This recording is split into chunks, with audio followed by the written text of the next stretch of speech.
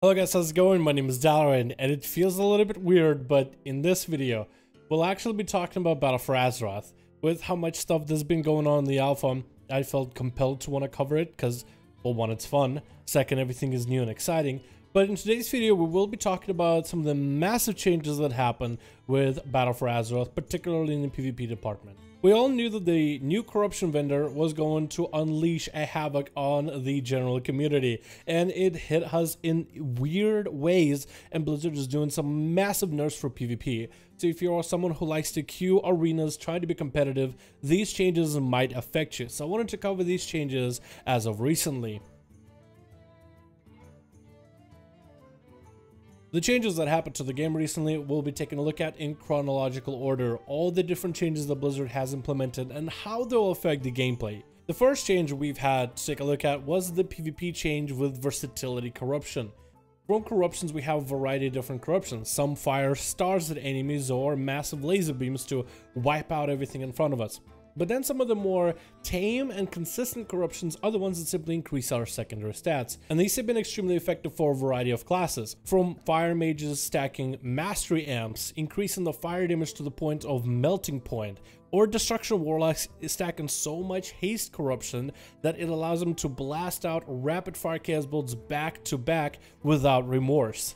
With the corruption of gushing nerfs get a nerf for PvP, which allowed games to be a little bit faster, as this gushing would do so much of your damage just for being applied to an enemy.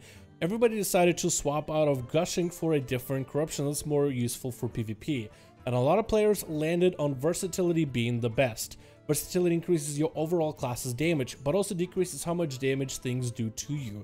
And with certain combinations like Conflict and Strife Essence, this can be useful to increase your defensive potential against certain classes. So versatility became the strongest corruption in PvP. So Blizzard nerfed Versatility Amp, the corruption that increases overall versatility on your gear by 33%. So any corruption you're looking at, like 12%, 9%, 6% increase, imagine it being cut by third, and that's what you get to play with in PvP interactions. On top of this, Blizzard also changed the way the Reaping Flames interacts with enemies' totems as well as pets. If you used to just execute a Death Knight's pet in order to create a very powerful version of Reaping Flames after landing that execute, you no longer can do that anymore. So you will have to use it on an enemy target. Make sure you land that execute before you can get the value from that ability. They also changed Conflict and Strife, so the defensive bonus finally interacts with certain stuns that it previously didn't. Most of the stuns worked with this ability, but certain stuns like the Warrior Stormbolt or the Pharaoh's Maim for some reason did not trigger it at all. So you could kind of avoid the defensive possibility of like a healer running Conflict and Strife, but running a Feral or a Warrior, locking them down with that class and not having the enemy gain the defensive benefit. They also nerfed the Mistweavers and their Cocoon, particularly the PvP talent of Chrysalis, where Chrysalis used to reduce Cocoon's cooldown by 45 seconds, instead it is now 25-second reduction. Let's break this down. So with all the versatility amps, people were able to get head-to-toe gemmed and statted for as much versatility as well as the extra secondary stats, but prioritizing versatility, leaving them with passively 40, 50, and even 60% versa just for existing. This didn't account for other procs like Conflict and Strife Minor, proccing you up to 800 versatility or so, but now giga buffed by all those amps, or Lucid Dream, Trinkets, and other effects. Together that would be about, what, 70, 80, maybe even in some cases 90 or 100% versatility gains. That's 100% damage increase. And if you're running Conflict and Strife Major, and you're a healer getting locked down by a rogue, upon rogue stunning you with a kidney shot, you now have 100% damage reduction. Unless you were stunned by a Feral or a Warrior, but now this completely changed. So this was a huge amount of versatility, so Blizzard wanted to tone it down. The question is though, is this too strong of a tone down? Because they did recently nerf gushing in general, not just for PvP, and now gushing as a corruption is just not nearly as good. I mean, it's still decent, but when it comes to PvP, it's just no longer the meta anymore. And gushing really sped up games in very interesting ways where you could get through games faster rather than wade into dampener, which some people like, some people don't. So of course the question on everyone's minds was, how bad is this going to be?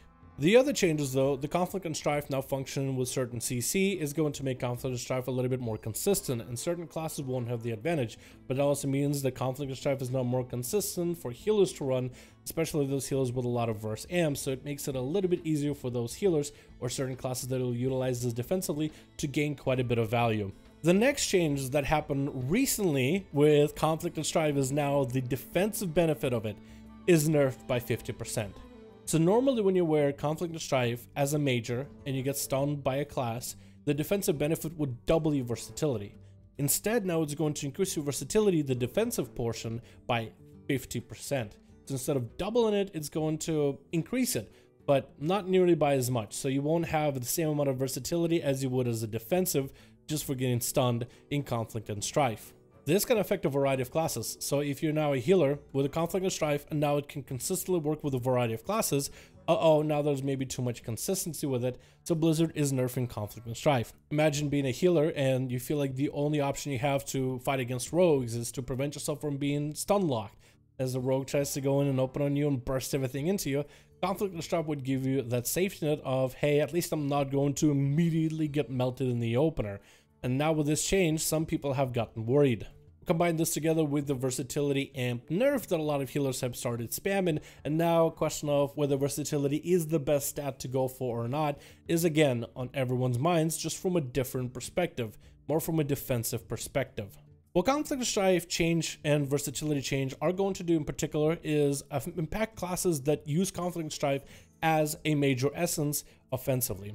Most classes will try to use Conflict and Strife against rogues, a variety of classes, just to gain a little bit extra defensive edge. But there are a few classes that actually use Conflict and Strife for PvP regularly because it gives them really good honor talents. Classes like Arms Warriors, Destruction Warlocks, which a lot of you guys love and some of you maybe even hate, as well as Windwalker Monks, another class that is a love-hate relationship with some of you guys.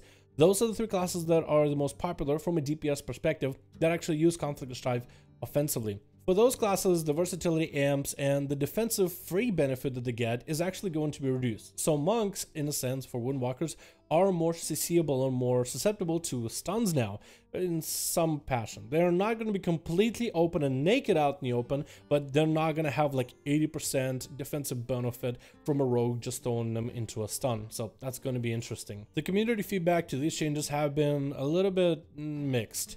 Some players have said that this change is only going to buff Destruction Warlocks and Fire Mages, which are already obliterating players with G-Pies as well as Chaos Bolts. And most people said that they kind of need all that versatility in order to survive a single Chaos Bolt to the face. On the other hand, some people have said that this change is only going to benefit classes that have rogues, classes that like to stun lock a target to infinity. Since Conflict and Strife defensive isn't going to be quite as effective, it is going to, in a sense, make it harder for those healers to survive rogue-based comps. Something like a rogue and a mage put together could be quite deadly. Or a rogue and Destro Warlock at this point. I think Destro and Mage could be interchangeable since they're both super good as a caster. But also arose a different question. I know everybody's flustered, but should we still continue to stack versatility throughout all of this? And I think the answer is still yes. Some people have speculated in terms of the gushing nerf change compared to the versatility change. Versatility is still a really good stat. Blizzard is just trying to control how it interacts only in PvP. I don't think people are going to be swapping to a haste only build, mastery, or crit only, unless maybe your class has some play to it, but most classes enjoy and get the most value from versatility. So it's simply Blizzard just trying to control just how much defensive value players have. You don't want to slow the games down until it's really super high dampening, but you also don't want to be having everybody running around with gushing wounds, obliterating each other within seconds either. So there's got to be a nice middle ground for it. But it looks like versatility still might be the best stat to stack in the end. I guess only time will tell, but we'll just have to wait and see. But anyway, thank you guys so much for checking out this video. I guess we'll have to wait and see if anybody will try weird haste heavy builds, mastery heavy builds, crit heavy builds, or whatever you name it. And we'll just have to see where things go from here. But thank you guys so much for checking out this video. I really do appreciate you. Let me know your thoughts about these controversial changes recently with Blizzard. And I'll see all of you guys in another video.